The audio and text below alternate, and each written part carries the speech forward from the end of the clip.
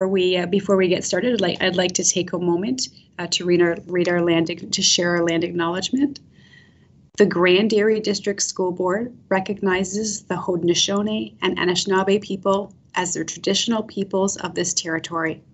We acknowledge and give gratitude to the Indigenous peoples for sharing these lands in order for us to continue our work here today. At this time, I'd like to turn it over to Sarah for the approval of the minutes. And as we get started, Sarah, I'm wondering, Ivan, if you would be so kind as to share the slide deck with the group. Thanks, all right. Sarah. Will do. Yep. Thank you. Thank you. All right. So welcome, everybody. And we'll start the meeting now with approval of last meeting's minutes. So hopefully everybody got a chance to look at that.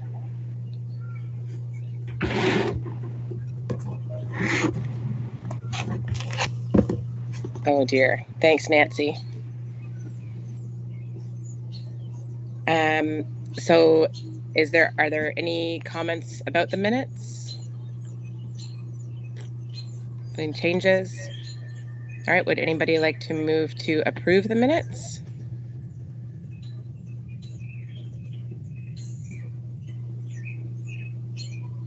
Jen? Okay, Jen moves to approve, and a seconder?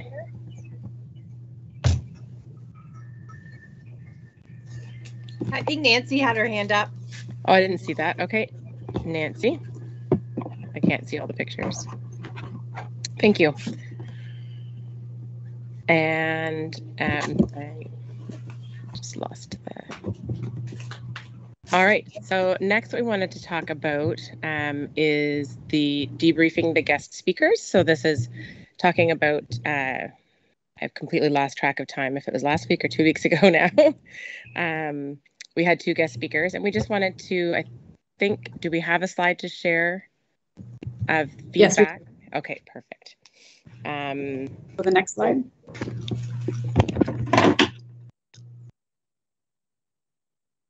This is feedback from the Microsoft Teams or Microsoft Forms that that guests filled out afterward.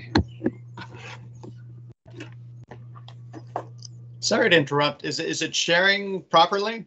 Yes. Oh, it is. I have control of it now, do I? Perfect. Thank you. Okay, I didn't realize that I could do it. Excellent. All right. So I'll just give you a moment to read it. I think. So we had Dr. Singh.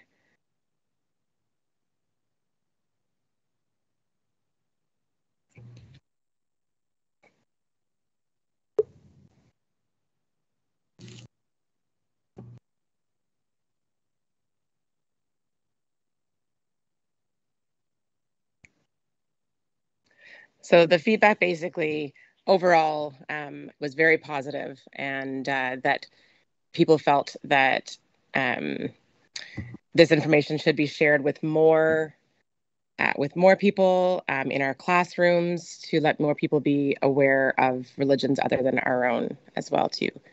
So it was very good feedback, and he really was a great speaker. Mm-hmm. And Dr. Karen Gordon was our first speaker at that time on April 28th.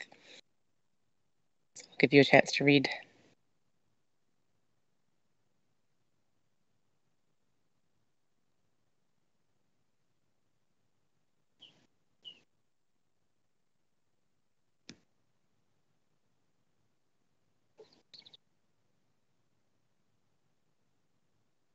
So she left us with her website where we could sign up for newsletters. And I've been getting some of those newsletters recently. I can't say I've read them all yet because there's a lot of emails that come in, but they are there. She also does have a TED Talk coming out, and that is available for anybody to watch as well. I believe it has come out now. So has it already come out? Yes. Excellent. See, that's why I haven't been reading the emails. Well, just in the last 2 or 3 days, I just got an email. Excellent. Yep. I knew that it was soon, so great. Thank you.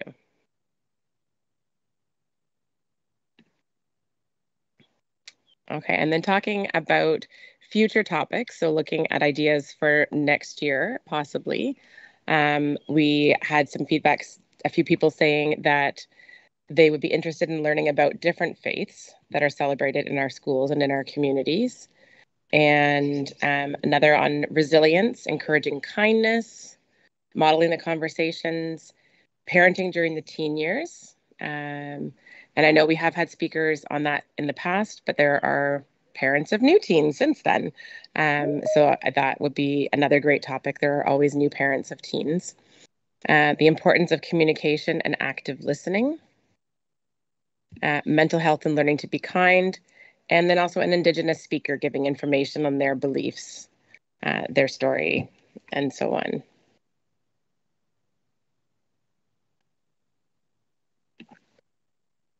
Okay. Before we move on, does anybody else have anything to add to that about the speakers? If you didn't have a chance to fill in the survey, this is a chance to share now.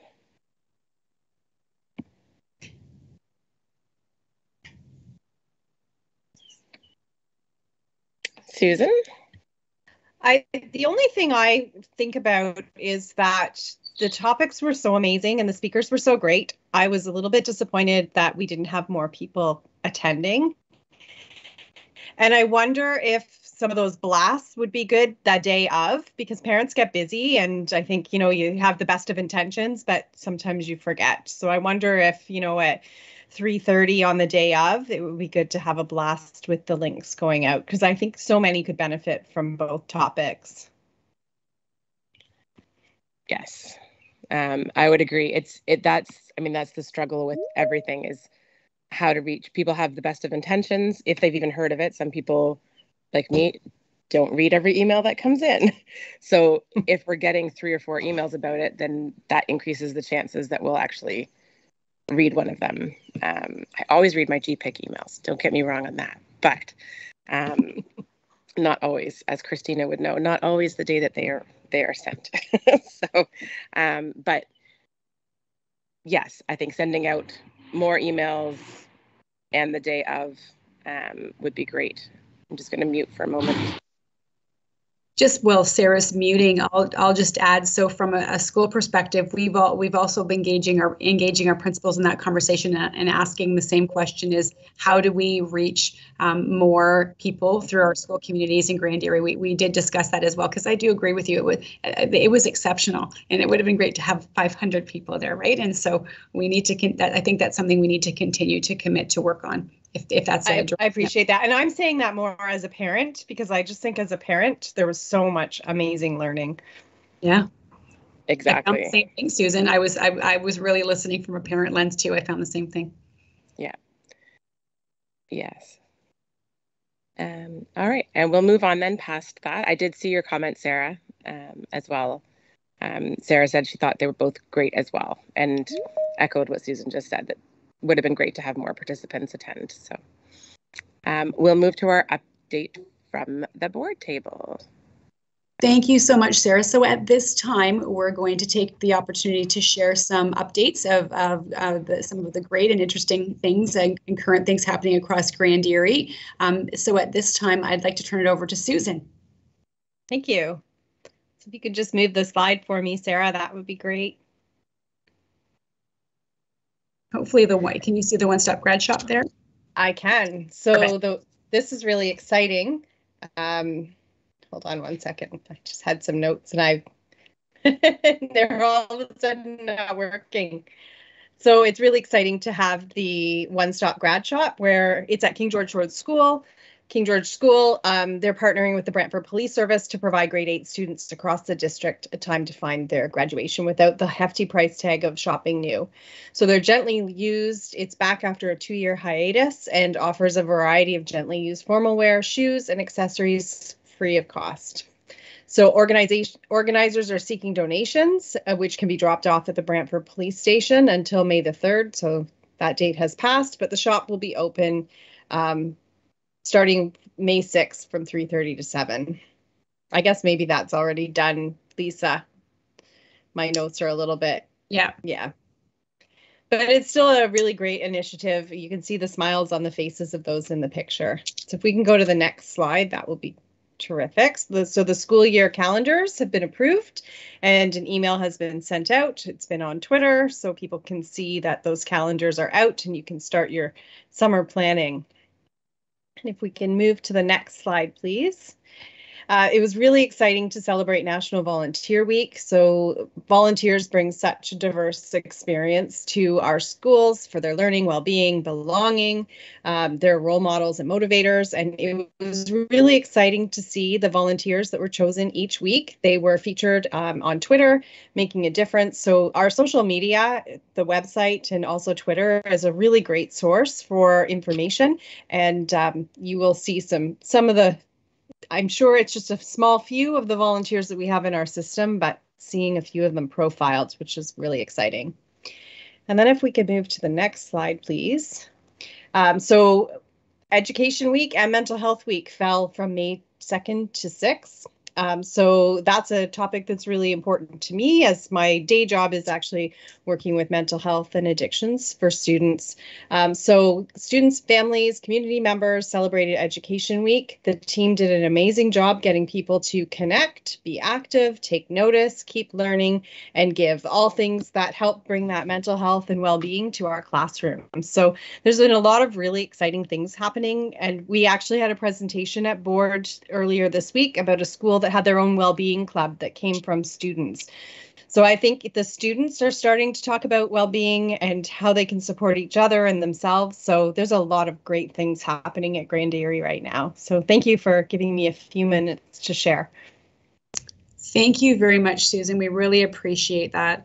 So as I might have mentioned at the beginning, unfortunately, Director Roberto is unable to be here today. She sends her regrets this evening, but she really wanted me to extend thanks on everyone for their ongoing support and participation. And a special thank you to Sarah Nickel as chair. Sarah, we're so appreciative of all of the time and your leadership to support GEPIC. Yes, I agree with the round of applause to you. You've done an exceptional job. And, you know, I always think about knowing that impact, Sarah, and you need to know the significant impact that you've had on Grand Dairy in this role. So we thank you so much for this. So at this time, Kevin and I are going to take you through a few of the system and school-based updates. So I wanted to talk a little bit about tutoring. So as you may or may not have heard, on February 17th, the ministry announced a new action plan for learning recovery. Included in this plan is a major investment in delivering comprehensive tutoring supports throughout school boards across Ontario. And the idea about the tutoring supports is that it is to focus on students at risk who have been impacted by the learning disruptions caused by the COVID-19 pandemic. So the way the funding is being used is to provide tutoring to students with support being given at schools from educational assistants and or designated early childhood educators. And how the funding is being used is that we're at schools, at ECE or the EA is working with a small group of students. We're trying to maximize that at 5 students. The tutoring supports is happening either before or after school, and they're working on things like homework completion or supplementary activities to support their literacy and numeracy development. And although I mentioned there's a 5-to-1 group ratio, in some cases we have a 1-to-1 ratio. So it's really differentiated based on the needs for students who would benefit from more support, and that does include students with special needs. And we are currently investigating an online option, a virtual option as well. We obviously see there are many benefits to the in-person option, but also recognize that for some families, an online approach might also be valuable. So there'll be additional information coming out on that soon. The next thing I wanted to talk briefly was about EQAO for elementary. So as you may be aware, EQAO, the window to complete EQAO opened up just last week on May the 4th, and the window opens until June the 24th. So that gives schools lots of time to select the time frame that will work best in their school community. And we've really worked it out across Grand Dairy that different pockets of schools are doing EQAO at different times. And then the results so will be available in early fall. What is new about EQAO this year is that it is virtual. So what we've done across the system is we have worked to coordinate ensuring that there are devices and headsets in every school to support students in the completion of EQAO. So I wanted to take you a little bit deeper into it. There's some of the built-in tools. So having a virtual opportunity, there's a lot of tools that you can really build in. So the first one is text-to-speech. So what that means is if you press a little play button on the page, it will actually read the whole page to the students. There's a zoom in and zoom out function. So just like, it makes the page bigger, it makes the page smaller. There's a line reader function, and you remember back in the olden days, if we wanted to follow a line, we would just put a little ruler underneath it. So what this does is it kind of creates a border around the text, so it really helps students to focus on that text. There's a high contrast, so you know how you see some people with a white print and dark screen, and for some students that accommodation works better. There's a highlighter feature, an eraser feature, a place for students to put their notes, and a calculator. And I think in this digital age, for many students, this approach is really helpful. The accommodations that we've had in the past for EQAO continue, and they're available to all students. They can have extra time, quiet setting, prompts, preferential seating. They're the same as in the past format. There is a questionnaire with the assessments, and the students share their perceptions and attitudes, so that's the same. And the test still contains a language component and a mathematics component. The total time, though, has actually been reduced. So the total time, I think it's about 3.5 hours. And students can have more time if they're needed. So based on the feedback I've heard so far from some schools that are doing it, it's worked really well. I think another important thing to point out for some of you who have younger students that are in grade 3, although it's virtual, if you think of some of those little virtual hands in grade 3, not everybody has the typing skills. So there is still an option for those longer responses for students to do a written response and send it in as a PDF. So as you can see with the tool, it's a very interactive and working well. Not sure if there are any questions about that. All right, so I'm just going to move on to some other very exciting news. We're really excited is that the Ontario Science and Curriculum for Elementary has been updated, and with a real focus here on helping students to have the skills to think critically, to dream boldly, and to chart new pathways forward in our economy. So it's great to have a curriculum that is responsive to who our learners are going to be in the future. The 5 areas are in the curriculum are STEM, life skills, matter and energy, structures and mechanisms, and earth and space.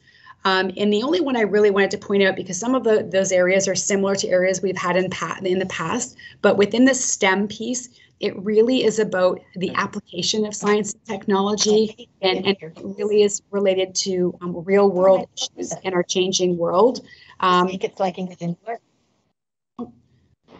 Within the STEM part, they're going to spend time doing engineering design processes, a really important piece on Indigenous knowledge and perspective. So it's built into the curriculum. I think that's a really important part of the work we're doing as a board and as a system, that this is not a separate piece. It's actually, I appreciated the applause on the bottom, because that's right. It should be integrated into the learning that we are doing with our students daily, not an add-on or something different. That's not how it works. Contributions to science and technology. There's an area on coding and an area on food literacy and climate change. So you'll see more about that being rolled out in the fall. At this time, I'm going to turn it over to my colleague, Kevin, who's going to share some additional updates. Lisa, can I just ask with that? Sure can. Is it changing all of grades K to 8, right, or 1 to 8, all at the same time in the fall? Yes. Yeah. Okay. So it'll be a delivery for the entire curriculum piece. For Great. Okay. Mm-hmm. Perfect. Good question. So wonderful. Great to see everyone tonight. I have the pleasure to speak to a couple different slides here. And so the first one is the new revision to grade 10 civics and citizenships course, as well as a grade 9 science. So in keeping with the elementary science, there's also a new secondary science for grade 9.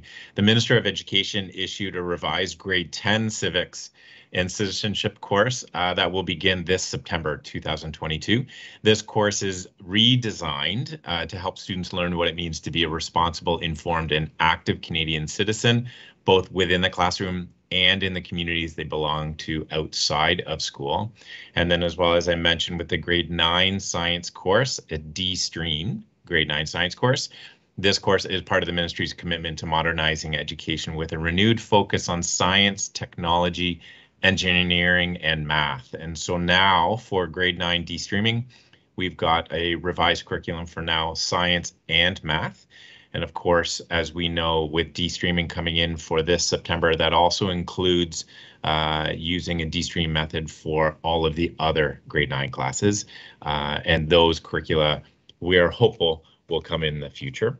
But for now, those courses will be taught at the 1D, so the academic, with some additional adjustments for educators to be able to differentiate according to the students that they have in their class. I saw a hand pop up, but then I don't see it right now. I'm not sure if you have a question about that. Jessica, do you have a question? I did. I just wanted clarification on what's D-Stream. Great question. So what we've been used to for quite some time within Ontario is different streams of education. So back when I was in high school, it was advanced, general, and basic. And now, of course, it's academic, applied, and essential. And what it was forcing, and I'm using that word intentionally, forcing all of us to do was to pick a stream according to the ability that we, or in the cases of educators or parents, felt that students would be most successful in. And what we found, and researchers have found over time, is it disproportionately streams students into pathways that are not necessarily suited to their abilities. So in other words, disproportionately underserved, underrepresented students were placed into streaming levels of essential or applied, which were not appropriate for the level of which they could achieve. And over time, of course, for students to be streamed, that puts them at a disadvantage for any learning opportunities in the future. And so as we continue to move through and learn through education, this adjustment to be able to create a de-streamed environment supports students without having to be placed into a streamed environment. And I think one of the pieces on here is that we know even in elementary school, there is no streaming. And so for a lot of this, the learning, as is usually the case in our schools, the learning is for adults, because we were used to streamed environments. Our elementary students, as they come through elementary, they don't know any different. They're used to learning with the students in their classroom. But for adults, for myself, for many other individuals, to learn what it means to have a de-stream environment in secondary, I actually look at this as cause for great excitement and learning and being able to adjust and change to meet the needs of our students. And of course, with that, the ministry's created 3 priorities that go with de-streaming, one of which is to identify, dismantle systemic racism, as well as all other structures that were in place as a result of a colonial educational system. So that's the first goal. Their second goal is to be able to provide professional development, build sustainable and credible instructional strategies for our educators to support student-centric approaches. So that would include things we've seen learning for all documents. If you know the special education ways to be able to support students, so learning for all document speaks to universal design for learning, differential instruction, or differentiated instruction. So those instructional strategies are part of the training for our educators, and they're getting that right now with respect to the math curriculum. That will continue as we move forward. And then finally, having high expectations for student achievement is also part of the expectations and the goals that the ministry have placed under de-streaming. So when we see revised curricula that also speak to that, it's an exciting piece to see a change in our curriculum that meets the needs of our students across not only the province, but specifically within Grand Erie as well, because we know that our instructional strategies and our techniques are tailored to the students we see in front of us, not just teaching to a textbook. That's awesome. That's quite different from when I was learning back in high school a long time ago. Exactly. Yeah. I saw another hand That went up. Yeah, I got mine up. So you said that the streaming is based on the academic or advanced? Is that what they're teaching? I believe, are you referring to the other courses? So right now Like we have the math right now. So math and now soon to be science have revised curriculum that is D-stream. So in other words, it's been totally rewritten and redone to support a D-stream environment. For the other subjects in grade 9, so that would involve our English, our geography, so those are the ones that have been. So my question was like, is it like, are you okay, so I had my grade 9 in math this year. She's really good at math. She also there was 2 running parallel to each other. Her math was super hard. And like, even like just the stuff that they were learning blew my mind. But then the other class wasn't learning the same things. But they were both streamed, learning the same thing. Class mediums were different, like for their for what their grades were. So I'm just wondering, like, if it was really looked at, like, is it of the teacher maybe, or is it just too hard? Because like she did well, like she still did a really good grade, but if she in grade 10 is now normally an advanced student, now she's kind of going, well, math was really super hard, so I'm going to drop down because that was too hard. So the original plan, there's a couple different pieces I'll speak to, and what you just mentioned. The original plan with de-streaming from the Ministry of Education, now they didn't actually assign timelines to it, but they did indicate that a de-streamed environment would exist or continue into grade 10 as well, and that as students choosing their stream, whether it would be through to university or through to college, workplace, and so on, actually wouldn't be done until grade 11. The ministry has not identified that timeline yet. And so as you're seeing for your daughter, when she's choosing a course for grade 10 next year, it would be at the academic, applied, or essential level. To speak to the different courses, and so well, actually, I'm still a math teacher, but when I started my career, I was a math teacher. And multiple times I would teach 2 classes of the same grade, same like grade 10 academic math type of an example. And I would always find that the different classes would have different medium or different averages because they're 2 different groups of classes. And as I said, when it comes to instruction, you're really meeting the needs of the students that are in front of you. And when we try to identify or define success by the grade of which they're achieving rather than the content and the understanding that our students have, sometimes we get lost in the number. And then we're trying to compare one class to another class when in essence, each student is unique.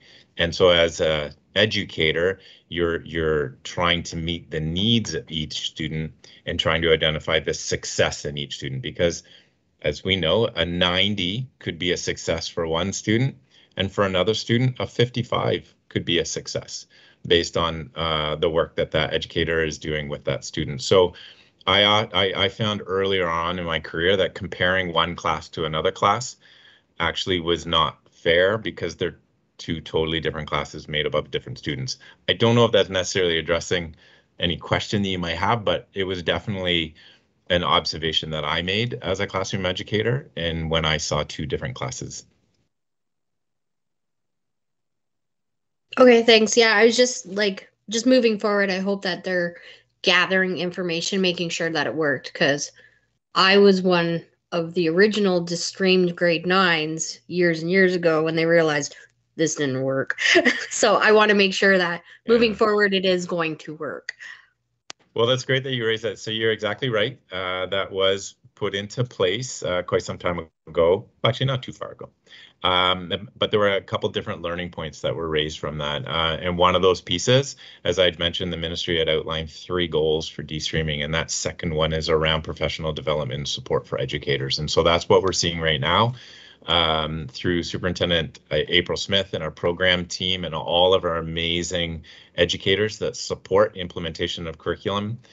They are doing a phenomenal job at supporting educators to learn what it means to teach in a de-streaming environment. And so that's a big difference compared to what had happened previously. But thank you for your comments. Any other questions? Okay, I'll move on to the next slide, which is speaking to Project Search. So Grand Erie is proud to support Project Search. It is a 10-month secondary employment preparation program for students with a primary diagnosis of an intellectual or developmental disability who are in their final year of high school. The JBLC, so the Joe Bryant Learning Center, is hosting an information night, or did host one last week, and provided information to interested individuals on the program to help students reach their employment goals through 3 co-op or cooperative internships at a host business. And they're looking at St. Joseph's Life Care Center and Sedman Community Hospice.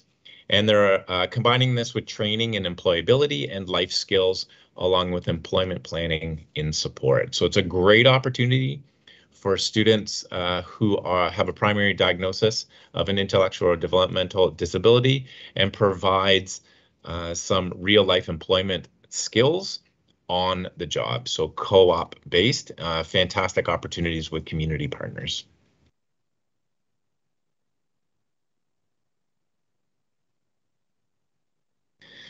And our grant. Sorry, I do have a question about that. I just couldn't find my unmute button apparently. Of course, yes. So just out of curiosity, that's a really great program, I'm sure. I love seeing that. I'm wondering if it is also in Haldimand and Norfolk, or is it just in Brant, sort of as a trial thing now?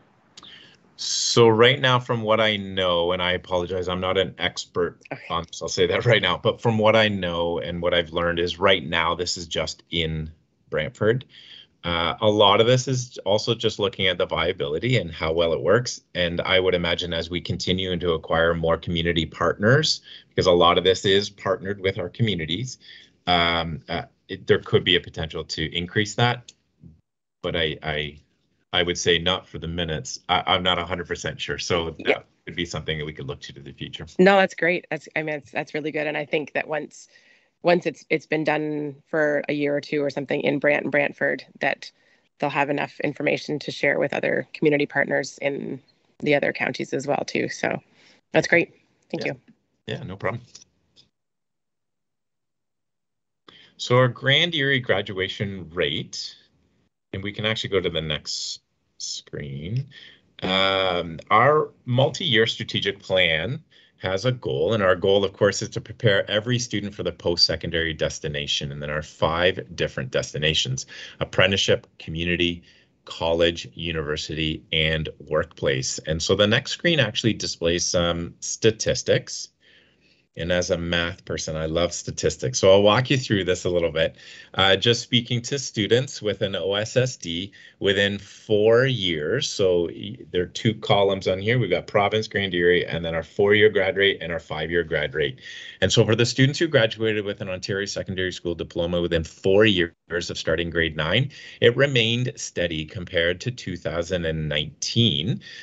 We do know that from between 2018 and 2020, there was a 1.6% point increase in our 4-year graduation rate for Grand Erie District School Board. And this could be attributed over the last couple of years to innovative programs credited with helping to improve our graduation rate. And those include, in line with our graduation strategies, our special high skill major programs, dual credits, our graduation coach programs.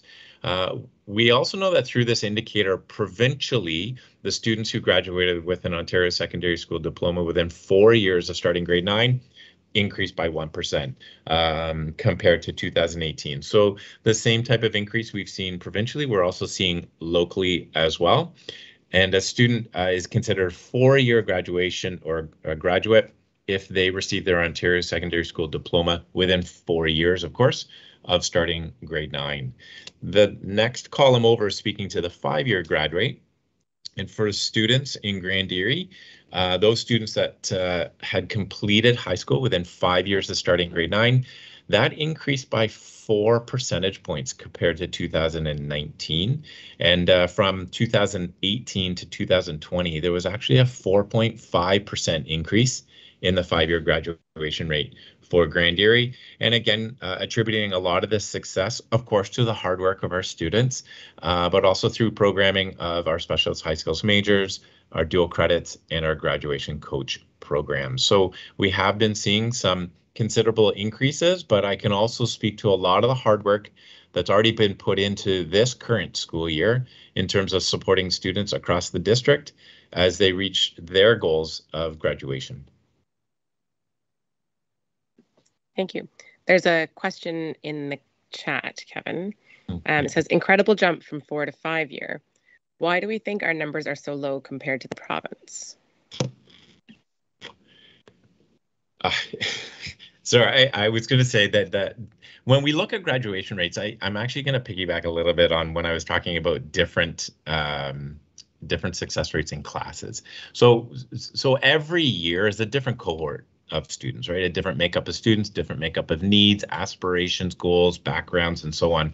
And so as we continue to learn more about students and create more of a student-centric approach, so rather than that, and I'll say old school approach of just teaching out of a textbook and students are just sort of following along, we're doing a lot more creative instructional strategies that actually support each student as they go through. So we are seeing an increase, and provincially they're also seeing an increase. But we also know that within our district, we're still learning. Every year we learn about our students, we learn about the programs that are needed. We're trying to reach more students across the district. To account for the difference between the province and Grand Erie, I'd also speak to there is a difference between students that are living downtown Toronto and students that are, living in Simcoe or living in Dunnville, right? There is a difference, but I can speak to, at least from this school year, we've been doing a lot of work around understanding who our students are and trying to meet their needs. So bringing the learning to them and the programming to them. We saw that with our option sheets, the types of courses students were selecting.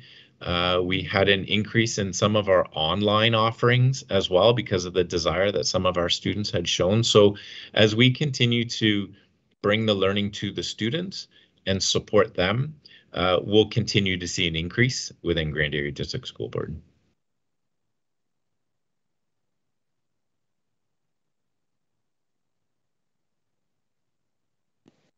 Thanks. I think I had a similar question to Melissa, so I appreciate that answer. Thank you. So at this time, we'll turn it over to you, Sarah, for some chairs updates.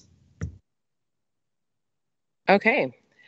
So there's not much more to report on than we've already talked about. So we're going to move right into the grade 8 to 9 transition discussions. This is kind of what we're going to be spending a good deal of time talking about tonight. So I hope everybody brought some ideas to share. I think that we are going to break into groups. Are we? Yes? Yeah. I think, Sarah, just to make sure lots of voices can be heard, we've got a smaller group today, so I think we'll just do 2 breakout sessions if that's okay. Does that sound good? Yeah. Okay.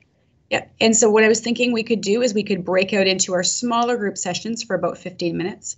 And then we would come back as a larger group and share some of those bigger nuggets. And as well, there will be a recorder in each of the, there'll be someone from the team to help facilitate, and there'll be a recorder in each of the group. And then we will share forward. We won't go through line by line, so we'll share forward the actual documents so that we can collate that. That sounds wonderful. Perfect. So at this time, Christina, we would be really appreciative if you could put us into our breakout rooms.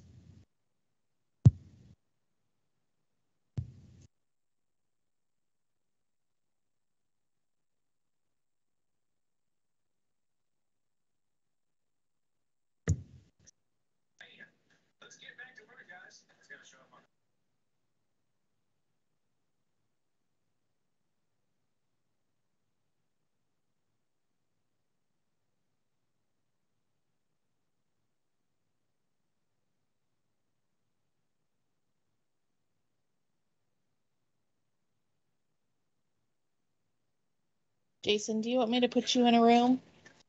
That sounds great. How you doing?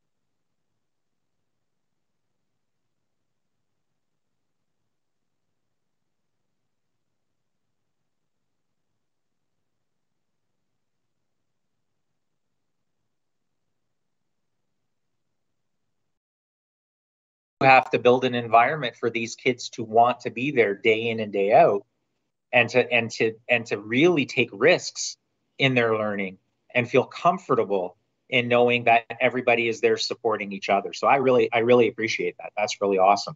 Okay. Is there anyone else that wants to speak to that first one, or are we ready to move on to the second? I just had a quick question for Melissa. Do you think going to the SCSs first made a difference too? Absolutely. Okay.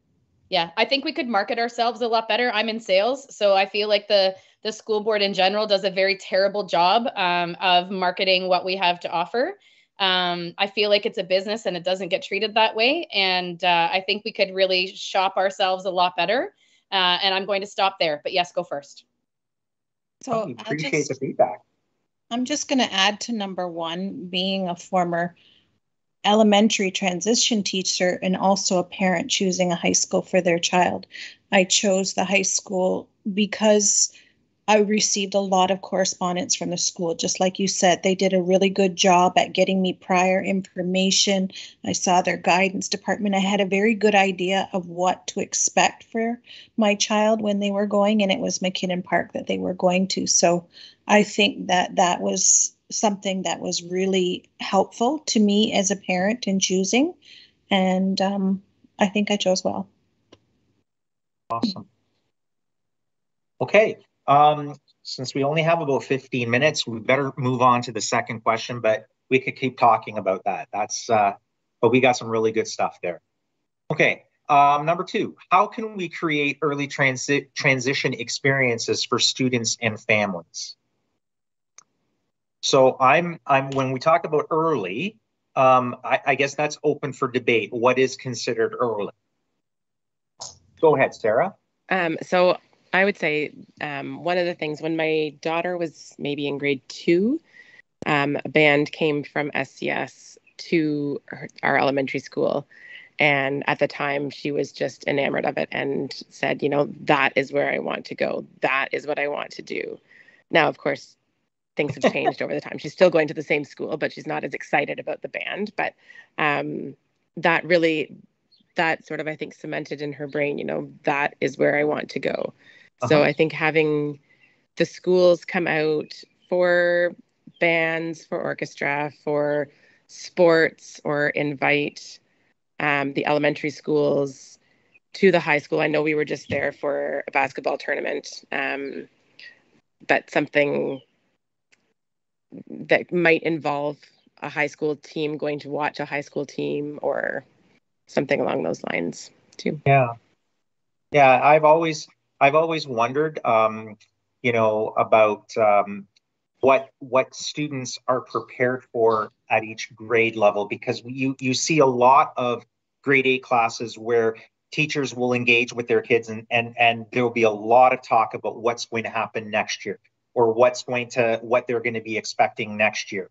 And you wonder, if that conversation and talk starts earlier, how much that will affect, a student's preparatory kind of thinking moving forward, right? So I kind of like that. Anybody else have anything that they want to include in that section? I think I'll agree with what was expressed, that it begins earlier than grade 8. Even going back to grade 6, students have a good idea in grade 6 of where they think they want to go. But I think what's even more important than that is those visits to the post-secondary institutes, and what is the high school that's going to best prepare them for those kinds of things. Looking at those pathways back in grade 7, because they may not be choosing the high school that's going to prepare them the most and what their interests are. And I think interest surveys beginning very young is really important. Wow, that's good. And it does happen, we do get grade 7 and 8s. They get invited to many post-secondary institutes in grade 7 and 8. They take a lot of trips and do that. So I think that's really helpful in being involved in those kinds of things, so kids have an idea of where they want to go. Yeah. Robin, I just wanted to add to that one, speaking to a group of principals a couple of weeks back, and one of the things they said is, and again, we celebrate all pathways, but interestingly though, some students just don't even know what those pathway options are. And as you said, that starts really early, and students might not see themselves a vision for themselves as a truck driver or as a college student or as a workplace. And by doing that early, it really helps them to solidify. So it was a big one. And then you'll still have children that are in grade 12 and still don't know what they need to do. I have a grade 12 child myself, where he's chosen skilled trades, but up until not long ago, he was off to college or university, and total 360 in what he chose. Okay. Well, I know that this is really kind of piggybacking on the third question, and I see that Lisa's already kind of taken a piece of what we talked about with the first question and kind of incorporated into the third. And perhaps I can get the ball rolling with this question. I'll offer a perspective that really affected me as an administrator, as a school administrator. So I've had the opportunity to be in more than one school, and I noticed that with a particular school that I was at, there were a lot of preconceived notions about certain schools that they could choose to go to, and it was really fascinating to me when we started to market certain aspects of certain schools. So, for example, at Pauline Johnson with the hospitality program, I mean, the amazing work that school is doing with teaching and engaging children in the hospitality, the cooking and the chef industry, the sports facilities and the SOAR program at BCI and all of that stuff that PJ, all of that stuff really needs to be marketed to the schools so that kids are making choices about where they want to go, like was mentioned earlier, about where is the place that's going to really allow me to spread my wings and grow, as opposed to I want to go to this school because my friends are going, right? So let's continue that conversation. What do you guys think? What are other things that parents, guardians have for pre-September transition experiences for your child? Or what suggestions do you have? Can you say provide more visitation to more schools?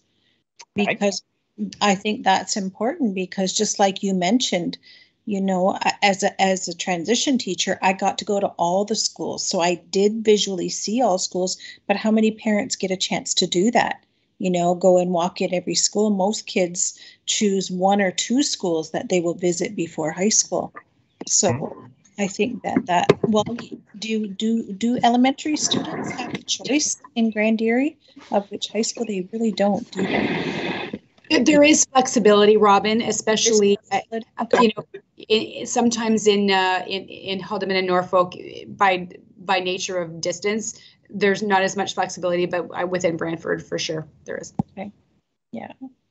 Just wondering if they're by district, but I do think it would be good for them as children to visit more, you know, and do more prior to making their choice when they get early into grade 8. They have to make that decision by December in grade 8. So Robin, are you thinking about things like a class, like a half day? I know that they used to do this before, like a half day class trip to a high school where there are student ambassadors in grade 12 and 13 or grade 12.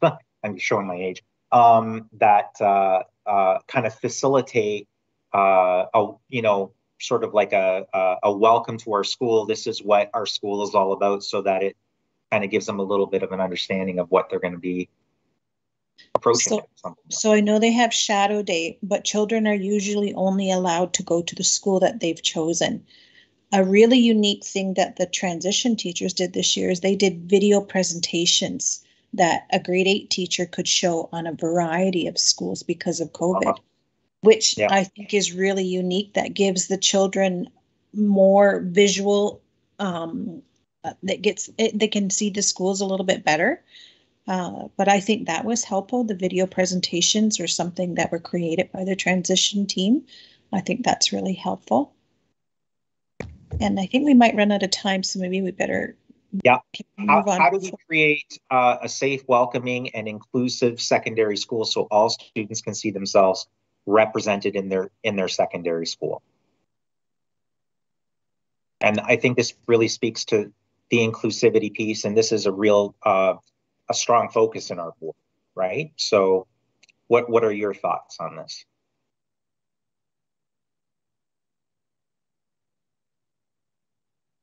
I see a hand up. Yeah, go ahead, Michelle. So I would say that one of the things would be letting students know what some of the available courses are. So for example, we had no idea that one of our students' English classes were based on a lot of Indigenous study. And we had no idea until she started bringing home like short stories and things like that.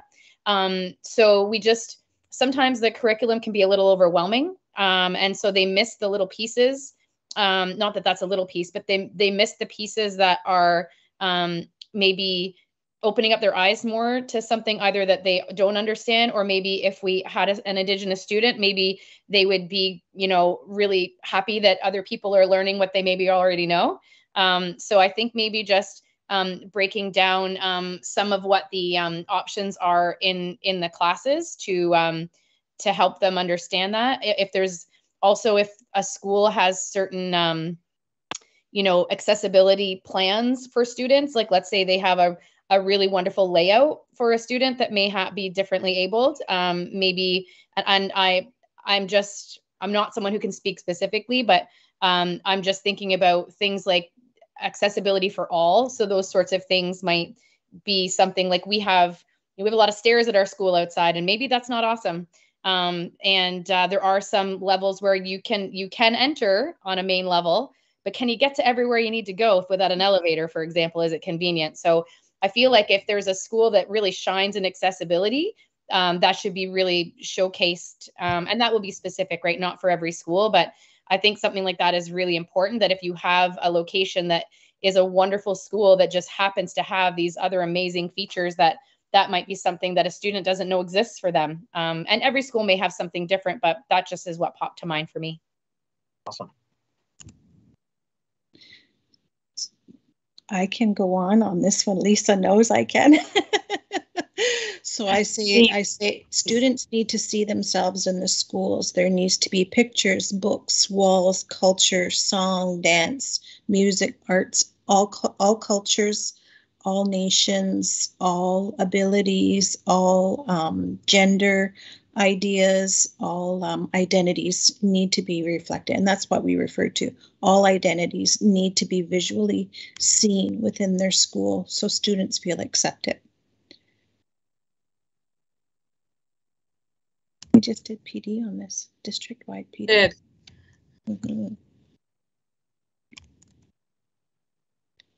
I think now more than ever, really focusing on mental health is another really important issue. A lot of our kids are coming with, you know, with their own baggages and their own life histories that they're bringing to, you know, with them, and oftentimes, you know, they're asking for help without actually using the words, right? So we need to be more mindful of that, and we need to really make that an integral piece. That's my my belief. So maybe that. Mental health acceptance and differences. Yeah, and individualities might be a better word.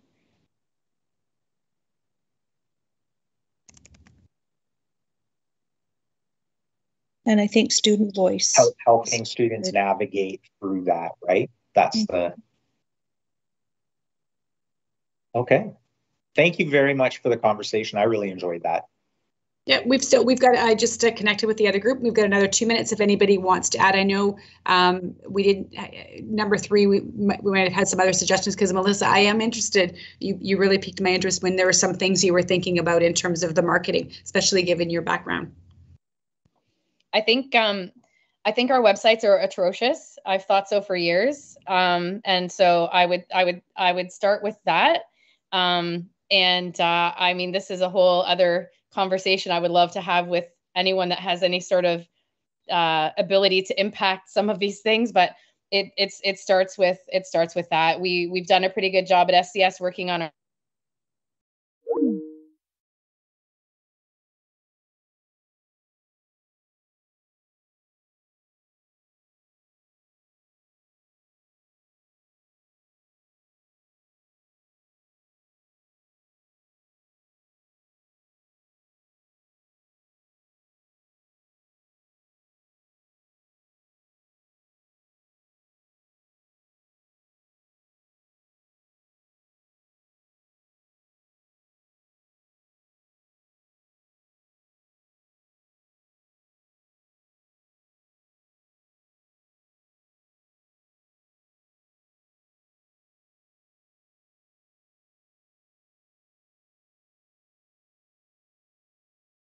No,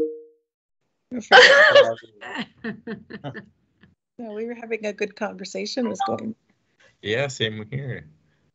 Oh, I know what it was for number 3, Lisa. We were talking about social media to meet the young changing minds. 21st century learning needs to really need to push those social media platforms that I don't even venture into. I think that there might be some technology challenges tonight. I got kicked right out instead of going back into the main group. So some others might as well. Melissa, it looks like you did too. I think we all did. But, oh, okay. The good news is it looks like we all found our way back. That's right. That shows that it's a good meeting. Yeah, that's good. All right, some incredible discussions. I tell you, Kevin and I are working with teams to do a lot of work on this background, and it's really affirming to hear some common themes, but really exciting to hear some new ideas as well. So I think this is all going to help with a very robust plan. Kevin, did you or Ivan want to share a couple of highlights from your group? I can share. I was taking some notes on behalf of group number one. So what I can say is actually a lot of great discussion, and I was finding that I was trying to keep the notes within each question, but some of our answers actually could have been applied to multiple questions. So that first question was really talking about some of those unique experiences that have been seen or maybe not necessarily by students of the parents right now, but have seen it take place. And so some of those pieces around Grand Area schools tend to have more hands-on options, some really great ways for students to get involved. Really liked, I guess at North Park, they have a program called the Link Crew. It's a mentorship program with senior students that support incoming students.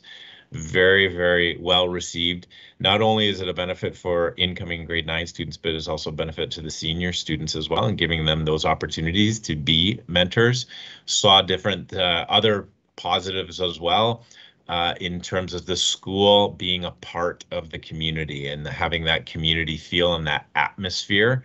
And really liked, in some cases, some of those smaller schools and that smaller school feel that you may not necessarily get in other locations. So really, those were some of those unique experiences that really spoke to students attending a Grand Area District School Board.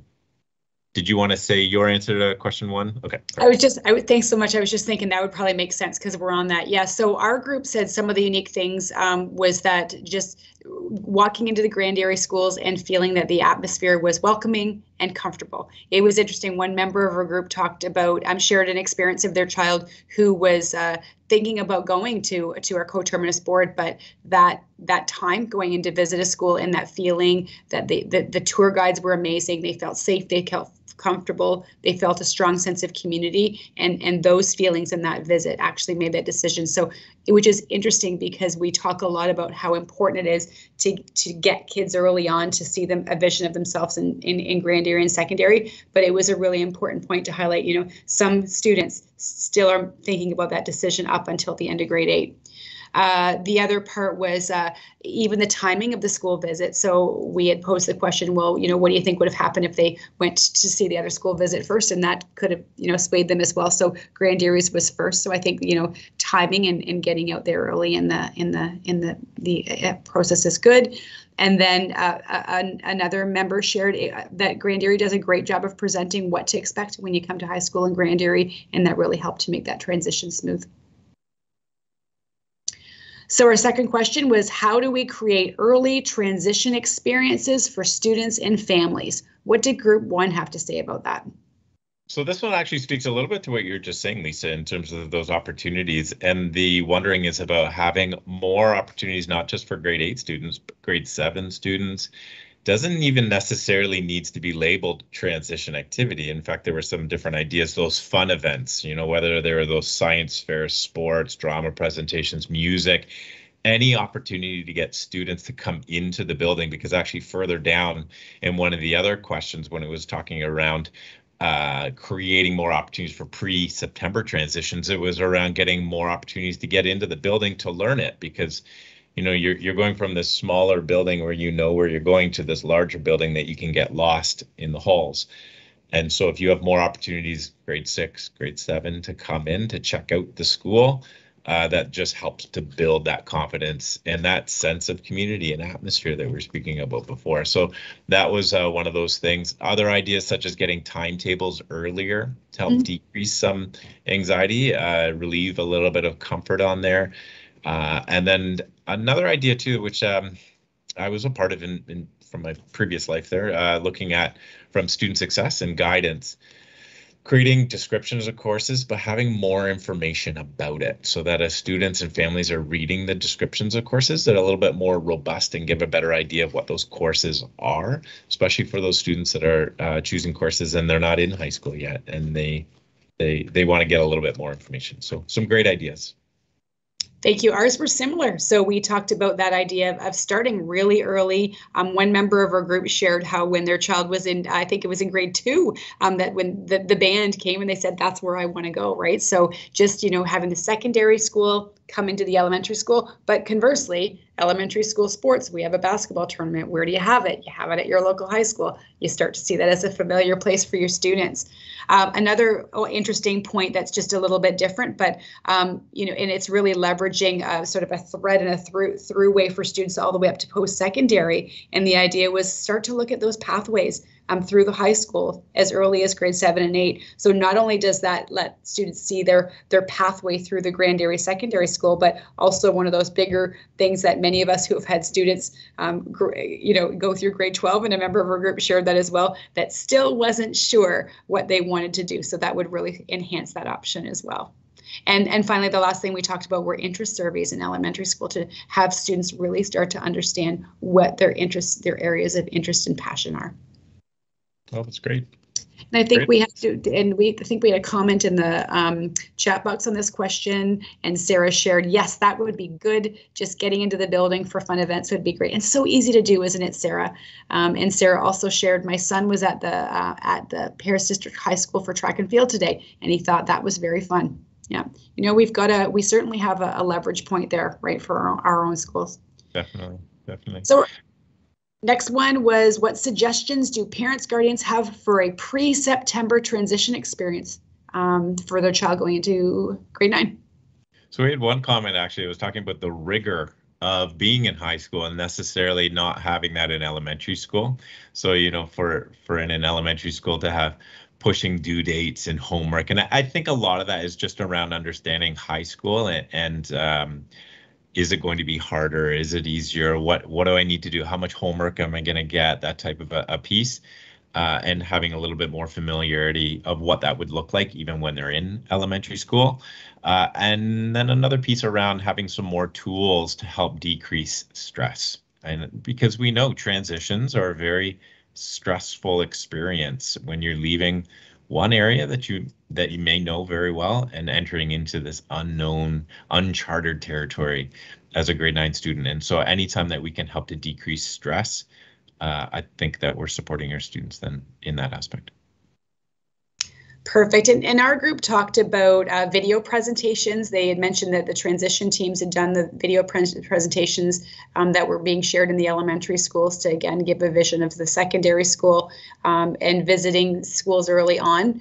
We also use this question as a little bit of an opportunity to talk about next steps for Grand Area, things that maybe we could enhance. And we talked about marketing strategies, websites, doing some work on the website and social media. So yeah, wanted to share that as well. And then finally, how do we create safe, welcoming, and inclusive secondary schools, so that all students see themselves represented in the school? Yeah, definitely. And for this question here, we had begun our conversation and then we sort of stopped. We got booted out. But we had a couple. The first one was a great example from North Park, in the sense that as you walk into that building, they've got welcome words from all different languages and the students as they attend. And so what better way to see yourselves than a welcome word in a different language that perhaps might be your home language. And so that's a great way to be welcome when you walk into a building. Also, as well, when we're talking about safe, welcoming, inclusive secondary schools, it's really important to ask the students, what are they looking for in the building? and to be able to respond to that, to have classrooms that are more adaptive and respond to the needs of students. So really looking at that student-centric approach to ensure that the students see themselves not only in the learning, but physically in the building. Perfect. And our group also talked about sharing course options in terms of with an equity lens too. And one parent shared that they didn't even know that there was an Indigenous Studies course until their students were in high school. And how do we let students know that before they enter the doors into high school? And I think you also mentioned in your group that understanding course options in general was an area of growth. We talked about accessibility at all, and how do we, when we think about inclusivity from an accessibility point of view, there are some schools in Grand Erie that are very accessible. How do we market that strategy so students know, some of the spaces that we can do that? And very importantly, we know that students need to see themselves reflected across the school in the curriculum, on the halls, in the walls, in the resources, in the curriculum, in ways of knowing and ways of being. And that's a really big point. A student voice is incredibly important. And, how do you leverage that early so that students I'm added living right now, but that students know that their voice is going to be a part of their secondary school. What a powerful thing to think going into school, that I have a role in my education. What a novel thought. And then also a focus on mental health, acceptance, and individuality in high school. Then we had a couple of thoughts in the chat box. Susan had shared the idea of the virtual tours and sharing that they do that in the long-term care system, which is what a great idea. Sarah had shared it would be great to have a shortened day before the school year starts in grade 9, where incoming students can go through their day, moving from class to class, meeting their teachers and finding their way around the school before the school is full of 10 to 12, of grade 10 to 12 students. When I was in high school, the first year high school students started the day before the rest. Very interesting. I think of, how we do our kindergarten entry too, right? We do it a little bit of a staggered entry, and we do have the welcome to school program as well. So it might have a slightly different name, but again, promoting that because it gives students an opportunity to get into high school before their first day of school. That can be a huge anxiety piece. Melissa shared, love that, Sarah. We're always away with the week at the end of August. Thank you. Sarah has it right there. When you're invited to visit a Simcoe pre-start, Maddie in grade 8 is relying on her older sisters, but loved the orientation night. So glad we got it back this year. So that's great. And Sarah shared, I just had another idea. Maybe groups of high school students could go into the elementary schools for something fun, like playing games or outdoor sports together. I coordinated something like this with Laurier students in the after-school programs, and it was powerful. Sarah, Sarah also said it would be great to have a shortened day. Oh, just concurring. So, Sarah, I want to go back to that one about that, because we all know, and it is as great as our voices are, the voice of a high school student has a lot of leverage with elementary school students. So I think that's a great point. Really great points. We'll make sure we capture that as well. Wow. Yeah, I just wanted to share too that it's not the same thing, but very similar. That when I was choosing my post-secondary education, we had universities and colleges and stuff all at the school at the same time, and I went around and talked to a bunch of different ones. And literally, the reason that I made the choice that I did, because I had, I think, 3 or 4 different ones that I could have chosen to go to, and the reason that I chose to go to Guelph was because the student ambassador who was there convinced me that Guelph was the best school. And of course, everybody was trying to convince everyone of that, but I still remember this many years later, that was the reason that I attended that school. So having the student ambassadors from the high schools come in, it's great. Having the staff is really important, obviously, but having student ambassadors who love their school go in to convince the younger students why they need to go to this school. And I think the assumption that our students are going to stay in Grand Erie, that the teachers need to talk, and I think they do. I don't think they often talk about going to our coterminus board, but I think continuing that talk in the schools is just, when you go to such and such a school, not if or whatever, but keeping it as a when you go. Well said. Yeah. And Sarah, we talked about this with our principal group, and we thought even more powerful, not someone coming in that you might not know, but maybe if it was at Agnes Hodge School, having someone at the secondary school that goes back to Agnes Hodge. So it's someone that they know, that they already have some trust with, that can say, you know, I went to this school and this is what this experience has been for me. These are great ideas. Great suggestion. Thank you, everyone. Yes. So, oh, Jen, your hand is up. Yeah, I was just gonna say, like for JL, we have field day, and then the high school students do come in and help the teachers with the events.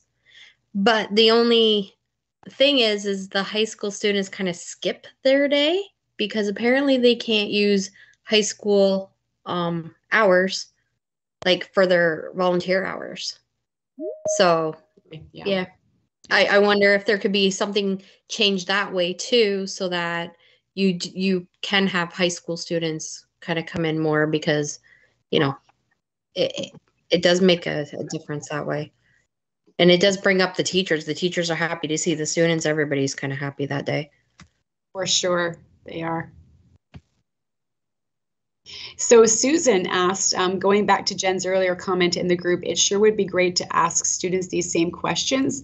Kevin, did you want to share? Because I think you've been working with some students on this as well. Is that correct? Yeah, so we had a student senate meeting last week now, and we were asking similar questions. You know, why did you choose Grand Erie? And what would you do differently? That type of a thing. And actually, when we were asking the students around why did they choose their high school, of course there are some answers similar to what we heard today in some respects, and from group one we talked about this too, that sometimes geography, it's the closest school, it's close by, I didn't want to get on a bus for 40 minutes, that type of a thing. But also heard from students that one of the main reasons why they chose a Grand Erie District school is because of the atmosphere, the climate, the warm and inviting sense that they had when they entered into the building. We even had a couple students that came from the coterminus board who spoke about that feeling they had when they came in for a visit, that feeling that they had when they talked to other students who attended a Grand Erie District School Board. And it's that piece that you want to be able to say, oh, we can, you know, just do this, this, and this, and then you'll create that feeling. But we also know that that's born out of a lot of our programming we have, our staff, our students who take pride in our schools. And the more we talk about that, and I heard a little bit about that too, right? That sense of, okay, when you're in grade 8, you're going to go to this high school. You're going there because it's a fantastic school. Here are all the programs and so on and so forth.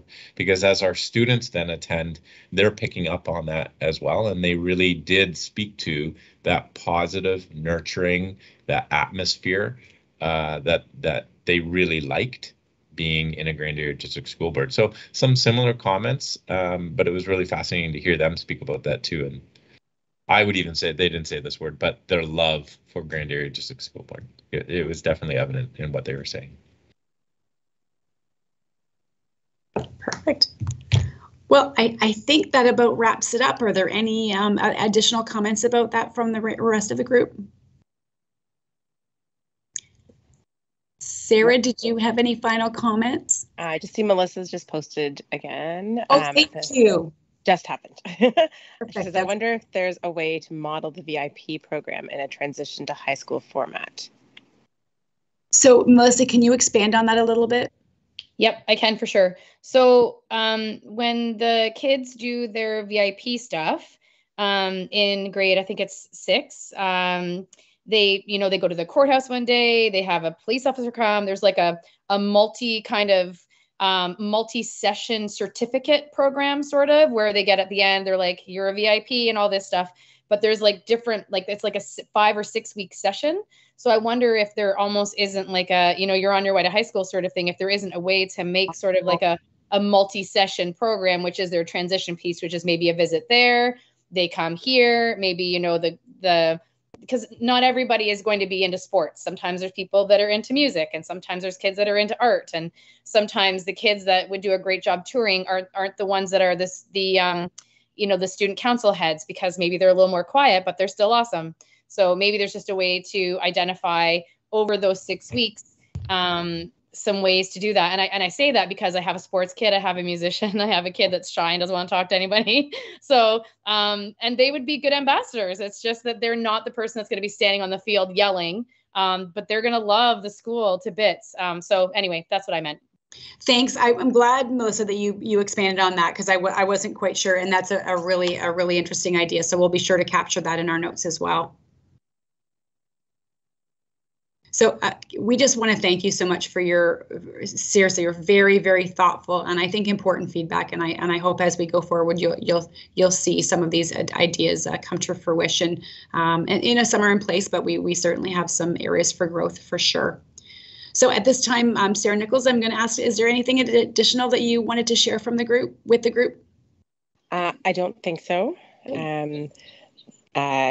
I appreciate everybody coming out to each of our meetings this year and in years past. And I will let you all know right now, I will not be running for chair next year. So if you people who are here now want to start thinking about whether that's something that they might like to do, if you want to reach out to me, I can share with you if you can't tell already what I do.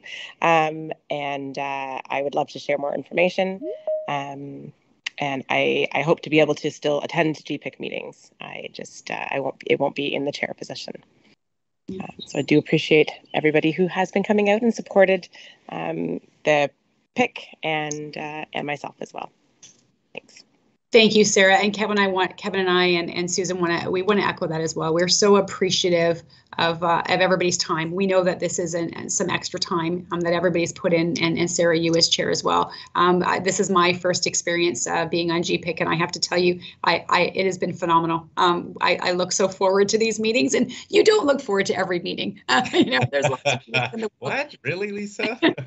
It's been exceptional and probably one of the most inspiring parts of my job. So thank you all for your commitment. Have a wonderful evening, and we will see you in the fall. Enjoy the beautiful outside. That's right. Thank you, everyone. Take care. Thanks, everybody. Bye. Mona.